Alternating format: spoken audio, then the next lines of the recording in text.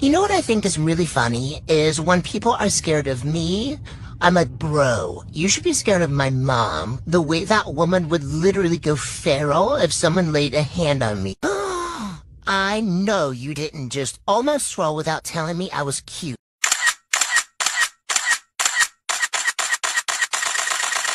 Stalk him, tear him apart, and destroy the Matrix.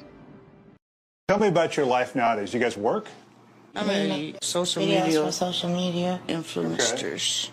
So you do a lot of social media stuff. So you're at home a lot? Yeah. Oh yeah. I don't think I have anger problems. I think y'all have problems and y'all make me angry. How do I know? You said I'm funny. How the f am I funny? What the f is so funny about me? Tell me. Tell me what's funny. You spoil that cat? I go, yeah, I do. It's a cat.